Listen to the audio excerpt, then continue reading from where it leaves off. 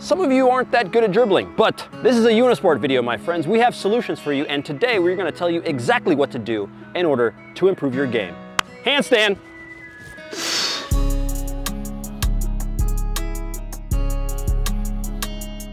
I'm here in nature because I live at the football field. I breathe football, I eat football, I am football. Now, what to do if you have this issue in the game? The very first thing you might be thinking is, I'm gonna give you a bunch of tricks and things that you can do. No, all right?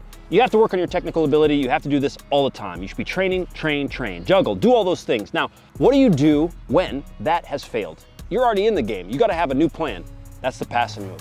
My friends, pass and move, and then take the players on. You have to know that if you can't dribble and everybody knows that you're going to be dribbling, it's too predictable. What we want out of you is to give and go. And there's a little trick that you could actually do to really get going when you do this pass and move. You pass, you act like you're running to do a give and go, but then you boom, you turn, and you're in on goal, or you're in on the player, all right? So our very first tactic, if you can't dribble, it's don't dribble, okay? You don't need to do it. There's other ways to be dangerous in the game, and that, my friends, is all you need to do.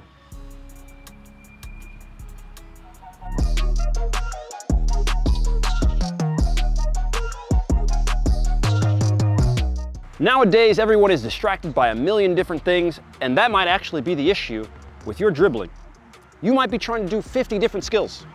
You might have never, ever focused and mastered one skill, one simple skill. That is this point. Master one skill. Is it the step over? That's simple. Is it the feint? Do that.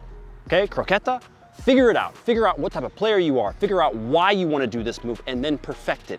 It's got to be, you at the end of the day have to be doing this move so much you are going to be dreaming about it, okay? You're going to be thinking about it during class. You're going to be thinking about it in the shower. It is going to be your new best friend, okay? That is what you need to do with one move. One. I know there's a million things you can do. I know there's a million videos. Choose one move. I'm even getting mad. I'm getting angry at this. It's not your fault, okay? You know, we got all the things and everything on the screen, all the stuff you guys can handle. It's not your fault. But at the end of the day, the results are down to you. And if you choose one move and you master it, you will be excellent in the game. You can send me a thank you card too.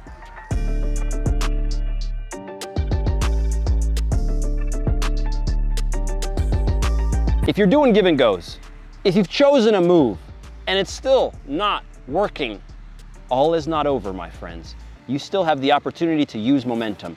Momentum is a principle that is definitely going to be on your side. This is a law of nature. If you can get speed going in your direction, if you can get the ball going in your direction, you get the defender moving backwards, dribbling becomes way easier. How to set this up for yourself? You've either got to take the ball on speed, on pace, as soon as you get the ball, or you've got to take off before you get the ball. That's right.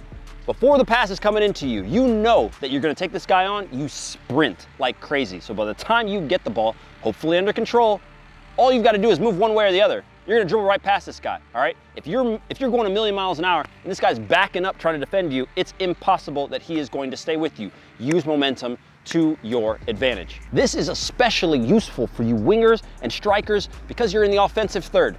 You don't need a whole lot. You don't need to beat the player even completely. Remember this. If you're dribbling and you're in the offensive half, you don't need to beat the defender entirely to get off the shot or to get off the cross. You just need enough space for you to execute, all right? So that's what dribbling really means. Dribbling efficient at the high level isn't always about making the guy fall over and fall down. It's about getting you just enough space to make that pass, make that cross, or put the ball in the back of the net. I like these shoes. Just throwing that out there. Puma Ultras, feel good. Okay, you can get those at Unisport. We'll get them for you right down below. And yeah, all right. That's the vid, my friends. Leave us a like, comment down below, subscribe, check out the description box with everything we have for you at Unisport. We love you guys. We'll see you later. You didn't think I was gonna catch it. And you probably didn't think I was gonna hit the crossbar, which I am right now.